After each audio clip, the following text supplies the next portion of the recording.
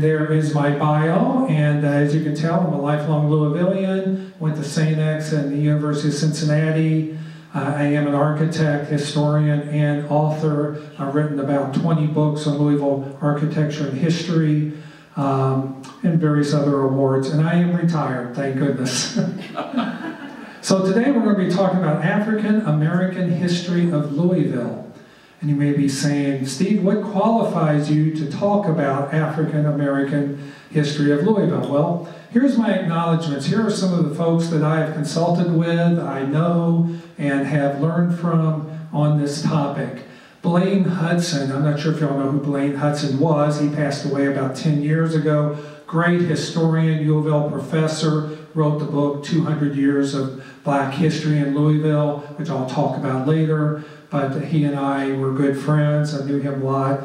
Martina Kanucky is a really good friend of mine. She's an African-American historian. I consult with her on a regular basis. And then all the other folks that you see here that I have dealt with. And I consider myself a Sam Plato historian. I'm not sure if you know who Samuel Plato is, but we'll discuss that in the presentation. I've done a lot of research on him. And then I've done a lot of projects in the African American community.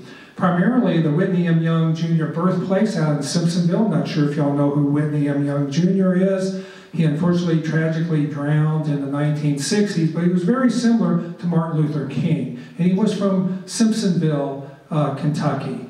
Very well-known African American leader in the same mode as Martin Luther King, but unfortunately due to his untimely death, he didn't really live through the civil rights era as it unfolded. But I restored his birthplace house out in Simpsonville. I did the headquarters building for the Lincoln Foundation. Some of you may not know what that is, but it's an African American academic organization. They fund scholarships for African American students. I helped find the site for the Central High School football stadium. Won't go into detail on that, but that was very important to that community.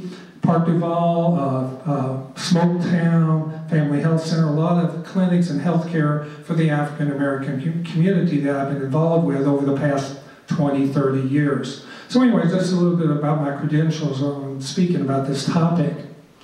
So let's start at the beginning. When the first African American came to this area, George Rogers Clark was on Corn Island at the time in the late 1770s, 1778, 1779, and the historian George Yater wrote a book called 200 Years at the Falls of the Ohio, and in that book he talks about an African American slave who was a musician. His name was Cato Watts, and he was a violin player and played to the troops and settlers there on Corn Island. Problem with that account is, to our knowledge, we cannot verify that Cato Watts ever existed. But we do believe that African American slaves were part of that settlement, but to our knowledge, we're not exactly sure where George Yater came up with Cato Watts due to our research. But anyways, African Americans were here at the very founding of Louisville. Talking about slaves, of course, Kentucky was a slave state. Here's a historic marker in downtown Louisville that talks about in the year 1800, there were 40,000 slaves in Kentucky at that time. And then talks about all of the, what it made up, 24% of the Kentucky population in 1830 slaves did.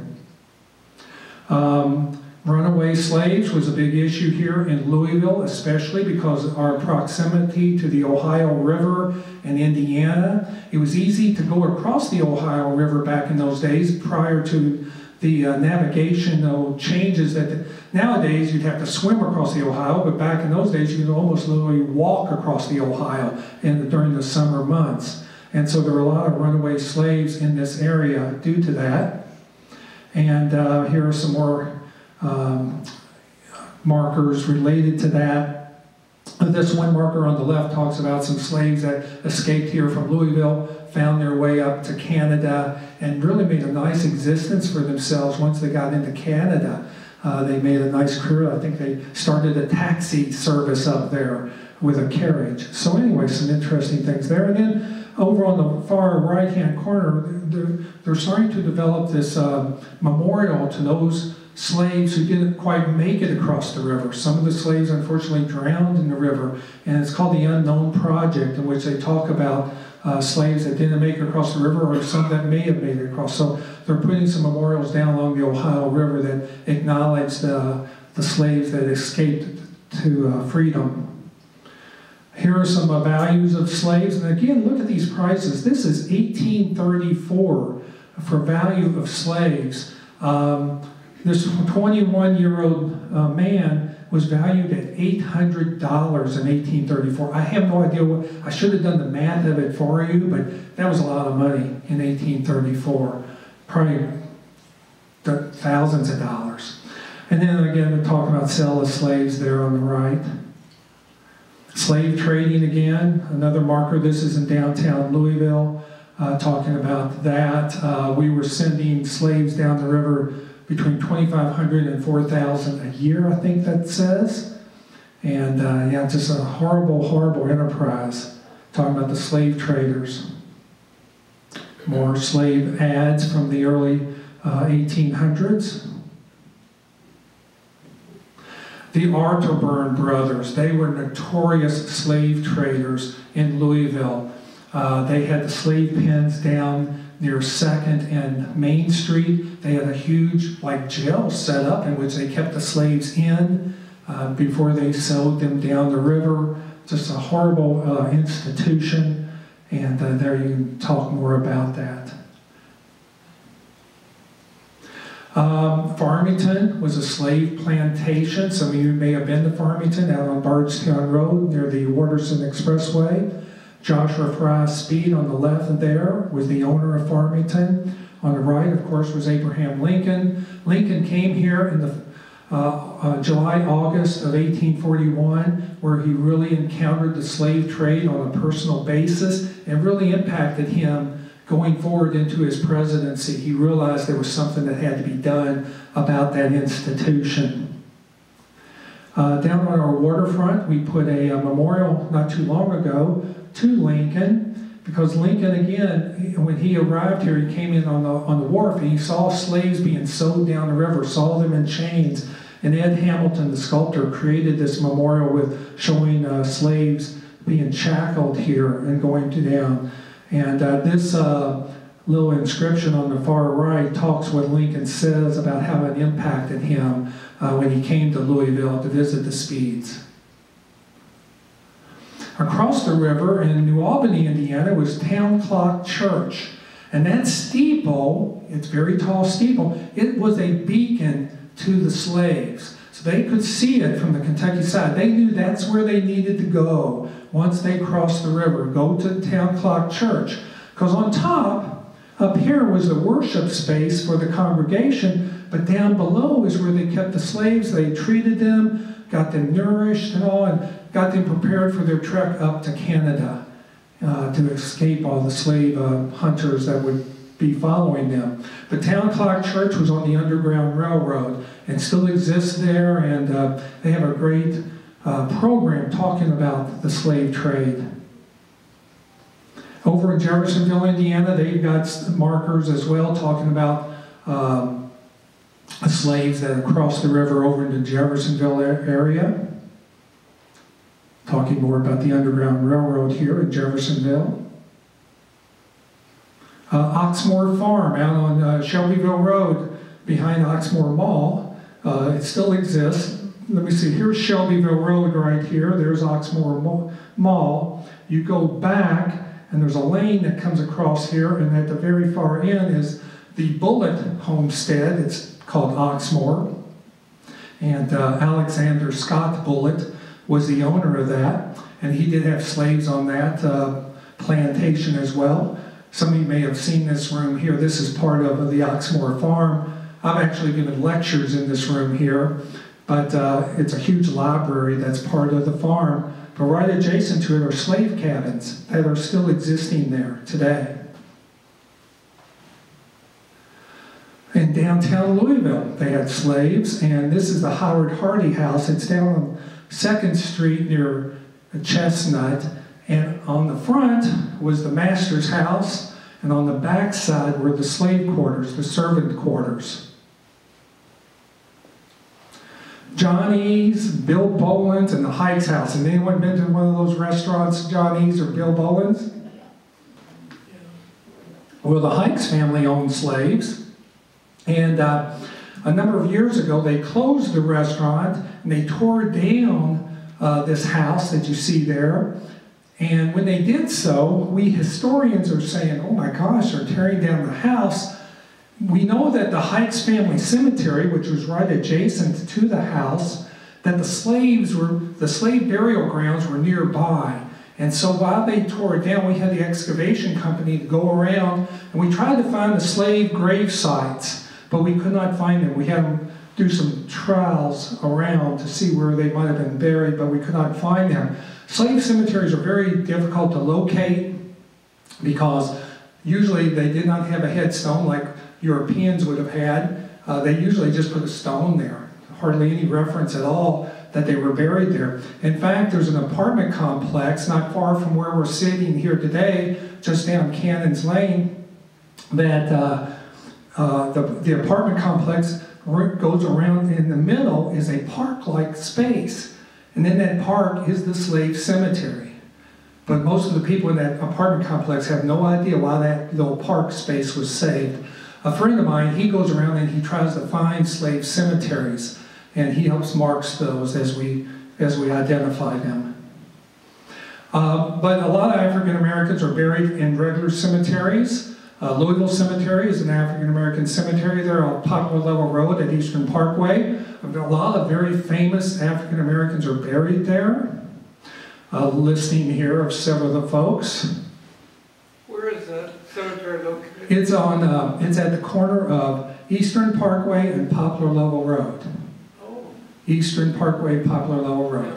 It's a pretty big cemetery. It goes way back in there. It's next to St. X, right? It's almost adjacent to St. X High School. Eastern Cemetery, another famous African American cemetery. We've had tours of that. It was originally called the Methodist Cemetery back in 1842 when it started, but African Americans were allowed to be buried there, unlike adjacent Cave Hill. Cave Hill did not allow African Americans to be buried there till the Civil Rights Act in 1964. The Lewis and Clark Northwest Expedition, Meriwether Lewis and William Clark, they had a slave, William Clark's slave, York, participated on that expedition and was very valuable to the expedition because the Native Americans, the Indians, thought he was so unusual. They had not really seen an African American before. And so he was very valuable to them as to somewhat of a curiosity to the Native Americans. A lot of the early jockeys at the Kentucky Derby were African Americans. In fact, on the very first Derby, Oliver Lewis was the jockey on Aristides, and we're getting ready to celebrate the 150th Run for the Roses in May. And as you can see, the first number of jockeys were African American. Why did they stop being African American jockeys? Jim Crow laws. In the early 1900s, the Jim Crow laws came in and prevented the African American jockeys. The founder of the Kentucky Derby was Meriwether Lewis Clark Jr., who was the grandson of William Clark, the explorer. So the grandson, Meriwether Lewis Clark Jr., founder of the Kentucky Derby, he served in the Confederate Army, and the Clark family owned slaves.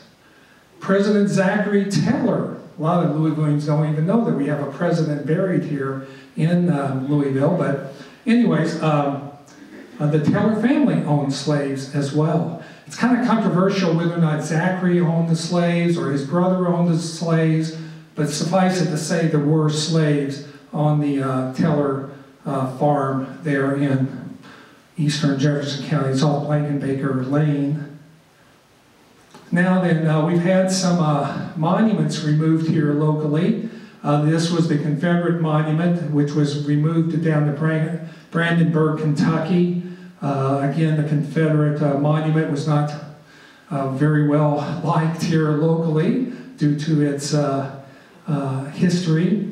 My recommendation, instead of relocating the monument to Brandenburg, my recommendation was just change out the soldiers on it. Instead of Confederate soldiers, put Union soldiers on there. That would have been a lot simpler solution to this. Unlike what happens, and I won't get into it, but there's some ugly things that go on down around the Confederate monument in Brandenburg now, due to some of that history. I won't get into that. Now, I've been involved very much with the Castleman statue, and some of you may have heard of the controversy over the last few years about Castleman, and I will say that most of what you've heard is incorrect. His career has been badly misrepresented. He, in fact, was a very much good friend of the African American community. Yes, he was in the Confederate Army for about 2.5 years, but he also served in the U.S. Army as a general. He was only a major, and even then it was a pretty minor role that he had in the Confederate Army. But Castleman was a general in the U.S. Army. He was actually a veteran of foreign wars. He was down in the Spanish-American War there down in Cuba in the late 1800s. But he kept the parks integrated while he was alive. While he was president of the Parks Commission, he allowed African Americans and whites and everyone, whoever wanted to use the parks, it was free and open during his lifetime and during his tenure there. In fact, after his death in 1918, 19 legendary African American leaders praised Castleman in 1924 for keeping the parks integrated. So 6 years after his death, 8 years after he was on the Parks Commission, the African American community praised Castleman for his efforts on their behalf during the horrible Jim Crow period.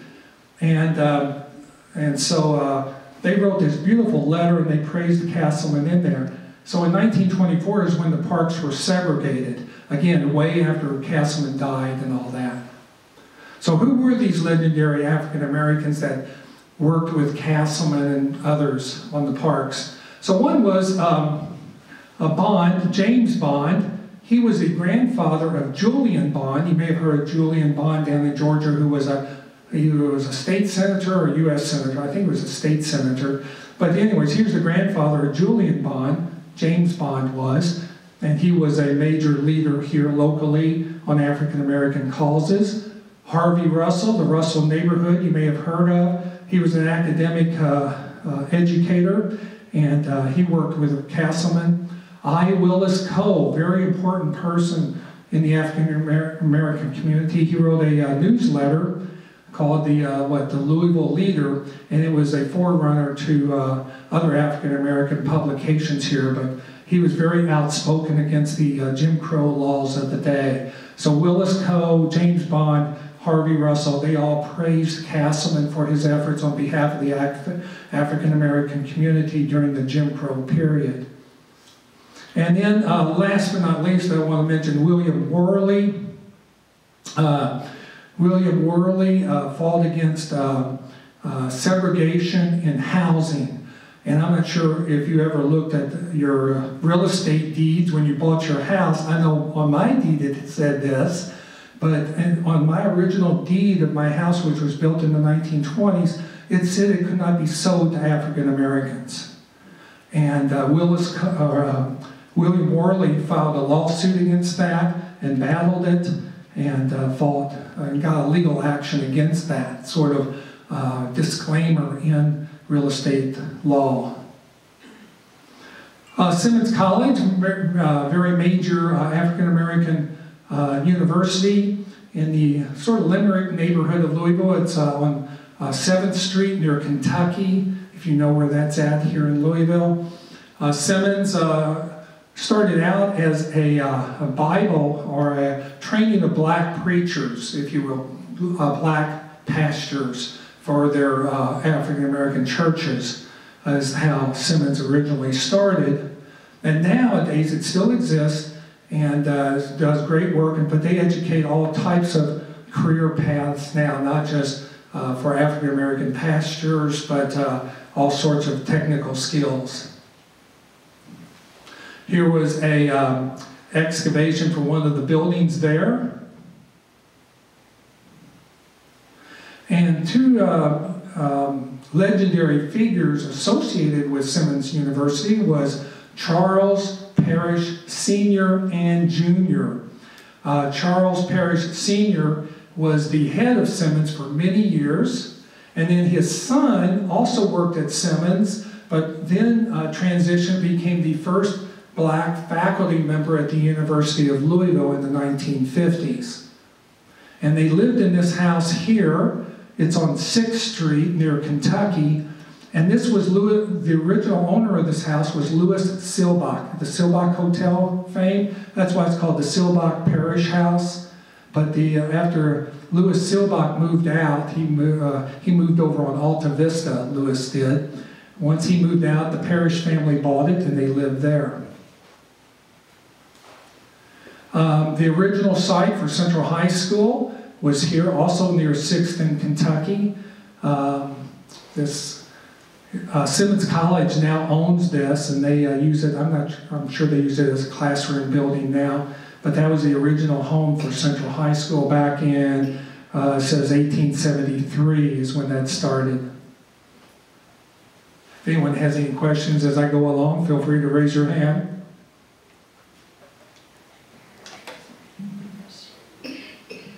Now then, Samuel Plato, one of my heroes of architecture here in Louisville. Plato was just a phenomenal person. Not only was an architect, but he was a design builder. He constructed the buildings as well. He actually was from Alabama, down near Tuskegee, Alabama. He was from Wah, Alabama, W-A-U-G-H. Wah, Alabama was just to the east of Tuskegee in southern Alabama, was where he originally was from. And he came up to Louisville to go to Simmons College. He wanted to be a black preacher or pastor of a church, is what his original intent was. But Plato's whole family, his father was a noted craftsman, construction, builder type person, and Samuel had those skills as well. And so when he got to Simmons, the Simmons people needed some things done, some additions, some various modifications to their buildings. Samuel had the skills to do it. And so once he got into that, he said, hey, I'm more skilled at doing building design than I am preaching. And so that's what he ended up going into. And here are some of the buildings that he designed. The upper right-hand one is at Simmons. This one is up, I think, up in Indiana. A number of these are in Indiana. This is his actual house on West Muhammad Ali, where he lived. A few years ago, I helped put up a historic marker for him that talks about his history. He designed many homes in West Louisville. Prodigious house builder in West Louisville. Built some beautiful homes there for African Americans.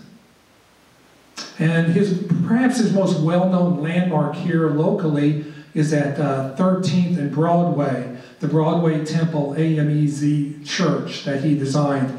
In fact, one of the stained glass windows has his name on it. They actually put his name there in the stained glass.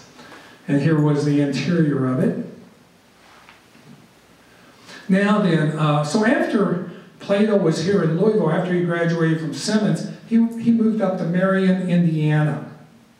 And he thought that he would have a better career up in Indiana than Kentucky. So he moved to Marion, Indiana, and they have a number of Plato buildings there, and they have historic markers on him as well.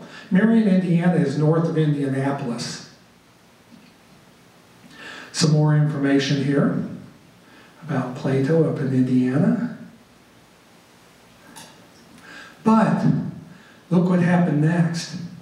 This blew me away when I learned this when I was doing my research.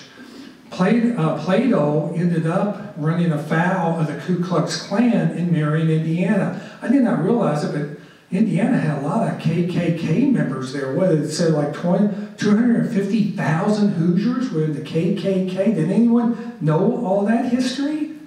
That they were that? Yeah. And so he knew that he could not stay in Marion any longer, and so around 1920 or so, he moved back down to Louisville. But yeah, very sad history there of that in the state of Indiana. One of the saddest tales was this one here in Marion, Indiana, which probably really confirmed his good decision to come back to Louisville, they hung several African Americans there in Marion. By the way, I also want to mention Castleman, who I talked about, was good with he did numerous nice, I won't say nice, but numerous things for the African American community. And one of them was preventing the lynching of blacks in Louisville. There were 2 African Americans that were jailed in downtown Louisville for a really bad offense, and the Louisvillians wanted to hang them. They wanted to go down to the jail and drag them out and hang them on the streets. The jail guards abandoned their post in downtown Louisville. Hey, we don't want to deal with this mob. We're getting the heck out of here. So Castleman, with his Louisville Legion, which was the forerunner to today's National Guard, he had about 100 or so guard members with him. They went down to protect the jail and the African Americans. So he was up against over 1,000 mob members who wanted to raid the jail, drag the 2 African Americans out, and hang them. But Castleman stopped them. You know how, with just 100 men, how did he stop those 1,000 mob members? The day before, he got a Gatling gun. He put it out there and said, "Who's first?" That's how Castleman did it. So again, he was a friend. He valued African-American friendship and did things of that nature. But up in Marion, Indiana, very tragic tale there. African-American churches. This was the second African-American Baptist church down at, I think it's First and Market. It's now called Green Street Baptist Church on Green Street.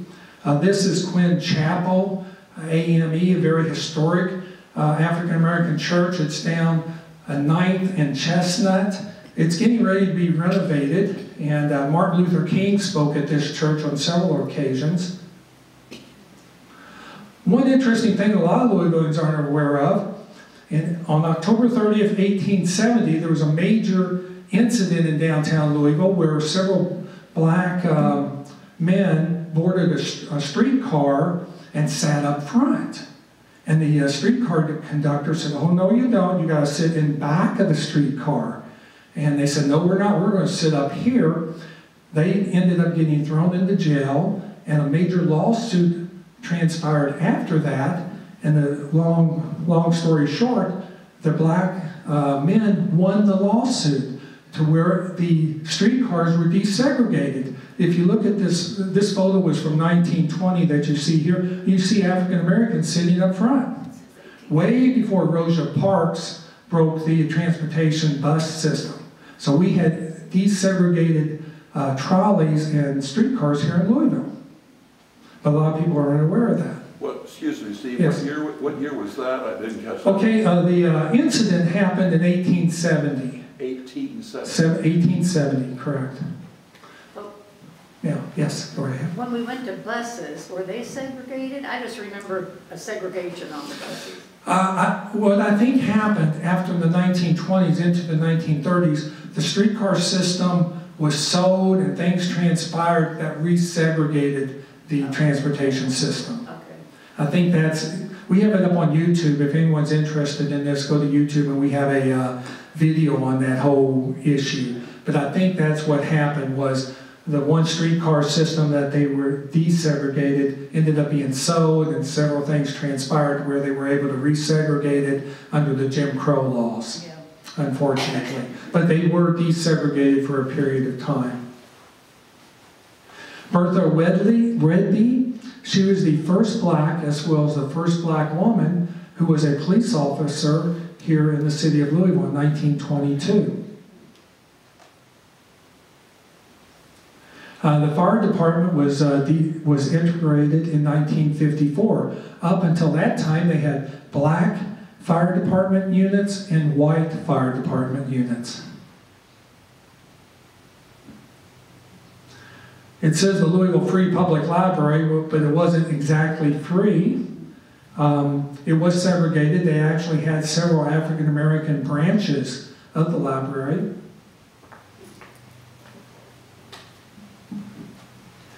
One of them was the Western branch. This is the Western branch. It was down at 10th and Chestnut, I believe, 10th and Chestnut area. And they had the black library there. They also have one in the Smoketown area as well. But Murray Atkins Walls, in, what was it, in 1956 or so, she was a civil rights advocate, and she challenged the library as well as the Girl Scouts to integrate them. And a number of years ago, the Girl Scouts put up a marker to Murray Atkins Walls over at their Girl Scout headquarters there off Lexington Road. They installed a marker to her, thanking her for integrating the Girl Scouts back in the 1950s.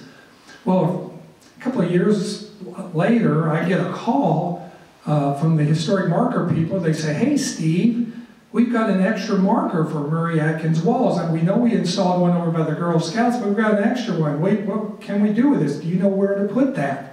And I said, "Well, she desegregated the library system. Well, we put it in front of the library system." If you've ever gone through any bureaucracy to try and get something done, it takes a long time. And I said, "Boy, to try and get this marker installed in front of the library, what kind of hoops am I going to have to jump through to get that done?" So one day I just called up the transportation department. I said, "Go out in front of the library. I put a little flag there. You just put it right there." And it's been there for the last 15 or 20 years. And they've not, I was just there yesterday and it's still there. So anyways, but yeah, Murray Atkins Walls, a civil rights pioneer, most of you may have never heard of, but she desegregated the Girl Scouts as well as the library system. Some more markers in downtown Louisville, talk about segregation in Louisville along 4th Street. P.O. Sweeney, Pruitt Owsley Sweeney, very prominent African-American businessman here in Louisville.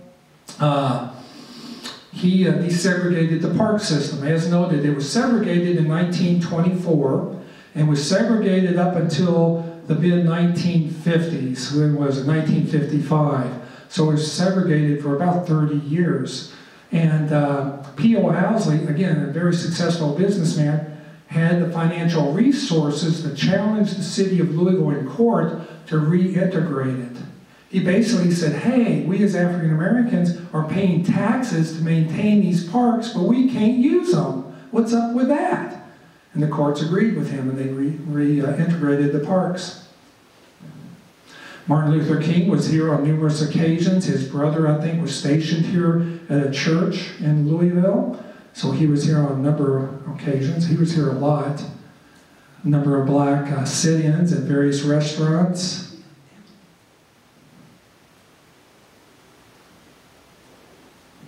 Martin Luther King here. This is 1964. Some more. 1968 was a pivotal year. We had a lot of riots in the West End. A lot of the National Guard were called out. Some of you may remember those days. I was a little bit too young, but it was a very traumatic period, I'm sure. Fountain Ferry Park. We say it's Fountain Ferry, but if you see how it's pronounced, it's Fontaine Ferry. We Louisvillians call it Fountain. But anyways, it was segregated. It was whites only, and African Americans protested it. Then an infamous day in Louisville history, which still has reverberations 50 years later, September 4th, 1975, school busing, major issue. I grew up in the Okolona area of Louisville, and I remember this vividly, all the anti-busing not riots, but protests that were going on at that time.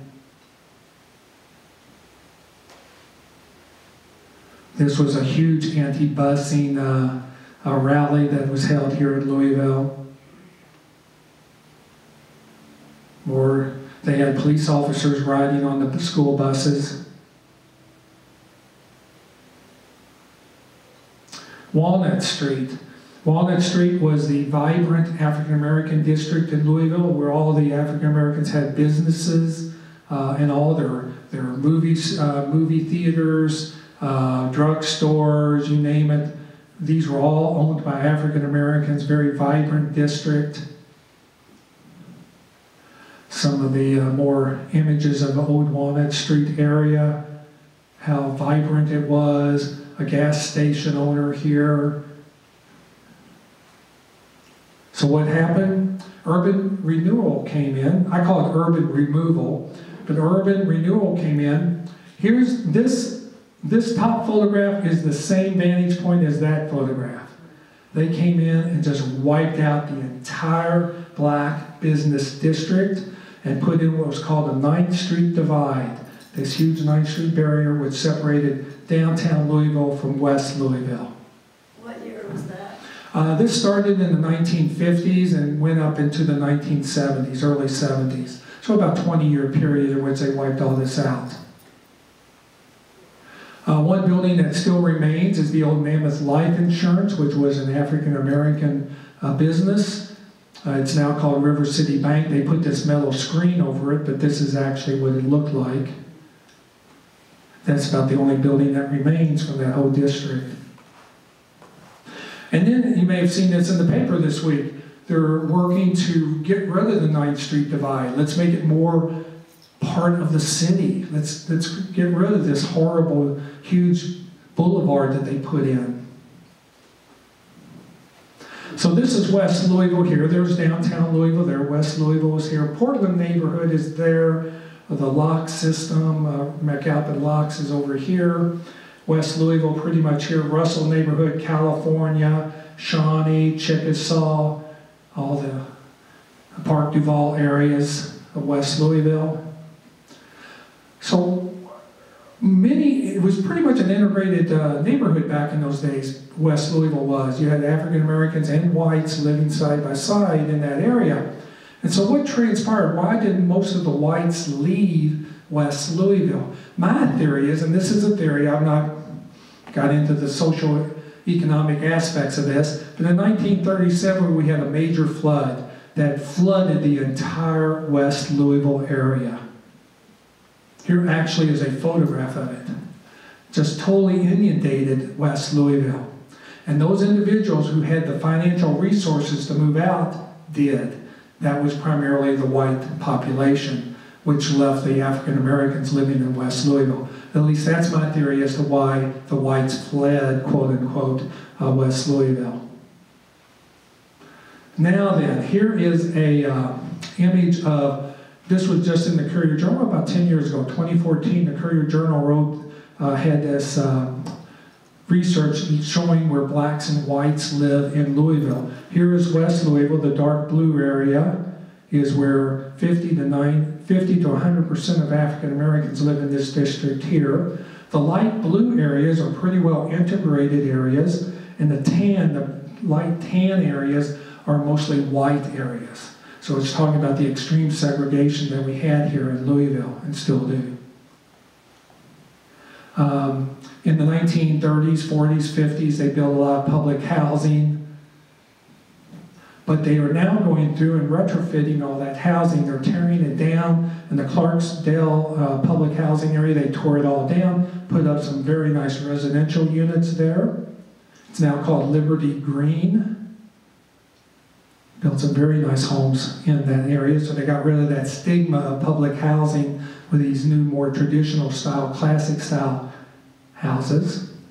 Beecher Terrace, just recently, they tore it all down and again did the same thing as Clarksdale and put up traditional classic style homes there. African Americans also live in various individual communities here in Louisville. One of them is called the Newburgh area. And I was just part of an event this past Sunday in which we celebrated the life of Eliza Tevis. Eliza Tevis was an African-American slave in the early 1800s, and she founded the Newburgh neighborhood. And I won't get into all of her life details, but she was very much an entrepreneur. She saved her money. She was very wealthy. This is in the 1800s when a black woman trying to do this, you can only imagine what she was up against. But she was able to actually, quote, buy slaves. She bought up to, I think, 80 or so slaves. And she wasn't just so much of buying the slaves, but she was, hang on, let me cut that off. She did buy slaves, but while she was doing it was to free them. She brought them to the Newburgh area and freed the slaves with her own money. But anyways, that was Eliza Tavis, and that was back in the 1800s.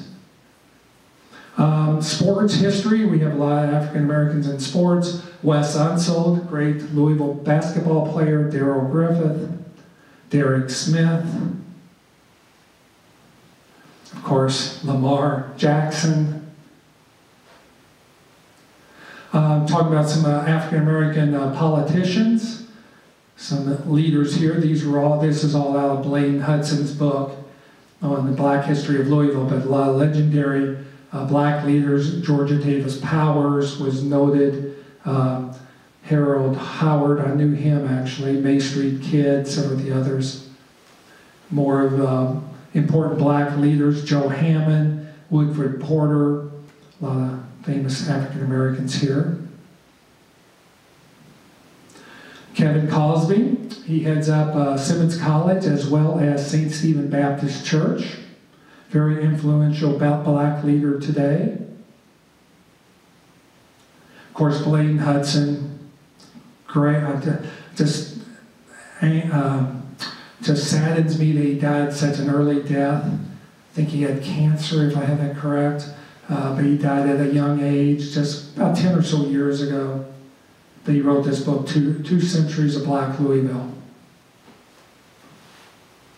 Walter Hudson's another famous African-American historian, good friend of mine. He just passed away in the last 2 years. There's Walter there. He gave a lot of talks on African-American history. There's Walter talking to the Louisville Historical League, and we gave him an award a few years ago, and just a great, great person. African-American Heritage Center there in West Louisville, off Mount Muhammad Ali. These are the old trolley barns where they had the streetcars. They repaired the streetcars in these barns, and they converted that into the Heritage Center. There's there. I'm not sure if anyone's been down to the African American Heritage Center, but it's a huge complex. They have a lot of events there. Ed Hamilton, can't say enough about Ed. He is an iconic, legendary Louisvillian artist. He did the Lincoln statue. This statue that he's up against right here is an early figurine of the York statue, which totally turned out different than what he ended up with. But Ed Hamilton, here he is talking down at the Filson Historical Society. But Ed Hamilton, he's now about mid-70s today, and still out there doing sculptures. He just did one of David Jones of Humana. The Louisville clock actually had African-American figurine on it. Oliver Cook, who was a jazz trumpeter back in the 20s. He was depicted on the Louisville clock. Where is it now? I was afraid someone was going to ask me that. No, it's on 4th Street, but it is not there now. Yeah, it was taken down about 2015, 2016. I was part of the group that helped get it reinstalled. We got it rebuilt back in Theater Square back around 2012, 2013. We had it up and running for a few years. Then the city said, due to a construction project, we got to take it away. The city literally came in and cut it up, cut it in two, cut it apart. Humpty Dumpty will never get put back again. But the figurines were still, I'm advocating to get the figurines put either at the Fraser History Museum or some other location where they could be on public view. But the figurines still exist, but the track and all that is pretty much gone. Didn't they talk about putting it at the zoo one time? Yeah, they've talked, yeah. Yeah, at the airport, you go to the airport. Yeah. But we had it up. It was up and running, and it looked great. And Wasn't that Barney Bright? yeah, Barney Bright designed it. That's correct. Why is that the clock is gone?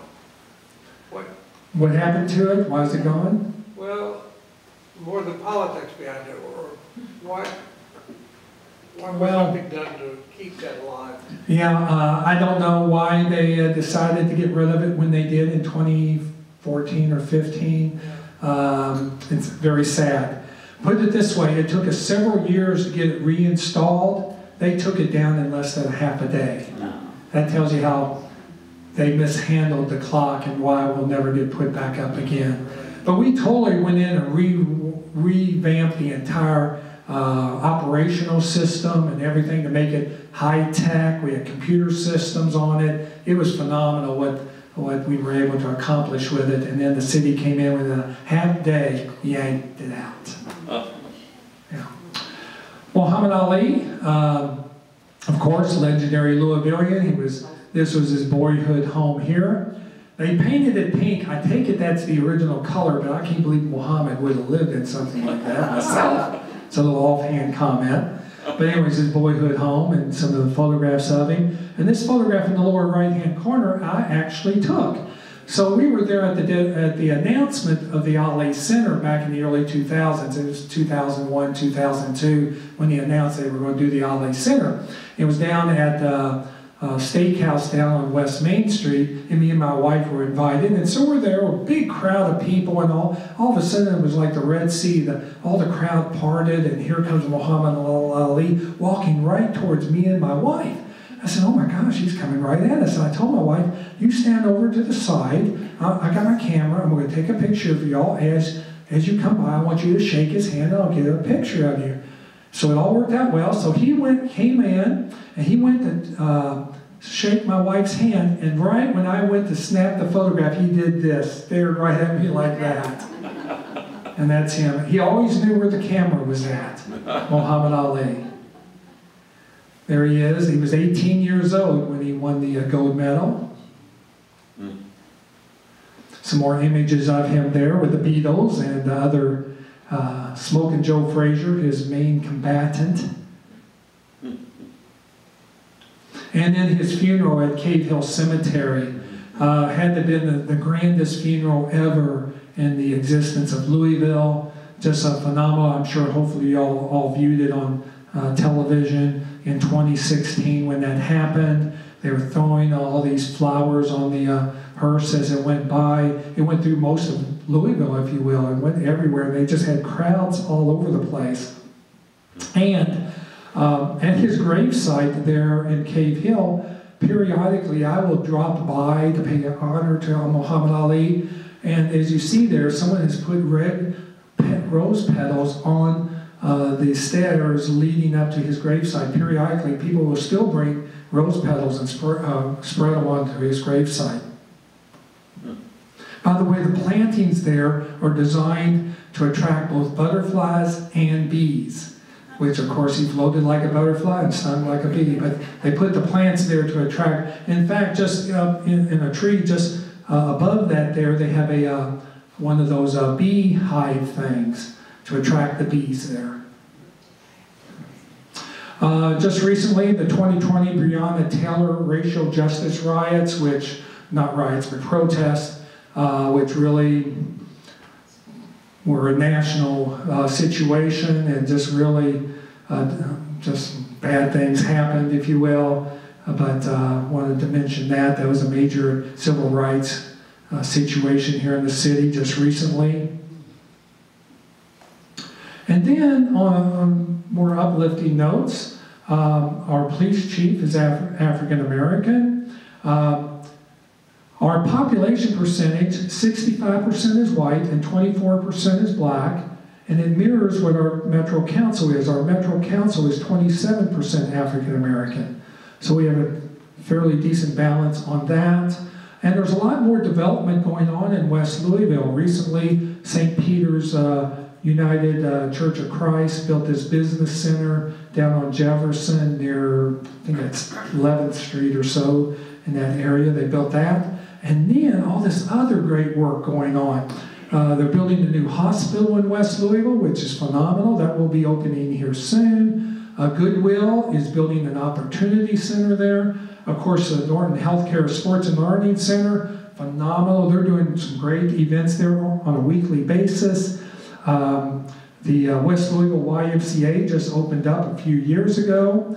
I'm still hoping that the old Passport building there at 18th and Broadway, which they started construction on and then had to halt for various reasons, I'm hoping that that will someday get rebuilt. But a lot of great new construction going on in West Louisville, and I'm glad to see all that. And there we go. There we go. We'll end with that. So any questions on that? Thank you.